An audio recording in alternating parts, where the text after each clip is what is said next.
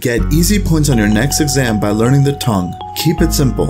All of the muscles of the tongue are innervated by the hypoglossal nerve, which is cranial nerve 12. Now the exceptions are the motor innervation, the vagus nerve, cranial nerve 10, innervating the palatoglossus muscle.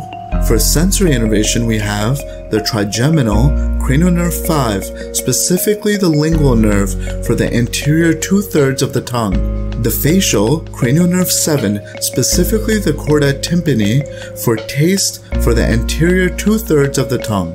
The glossopharyngeal nerve, cranial nerve 9 for sensory and taste for posterior 1/3 of the tongue. And then the vagus nerve again, specifically the internal laryngeal nerve for sensory fibers to the laryngeal mucosa. Question for you, could you name the 4 extrinsic muscles of the tongue? Comment your answer below.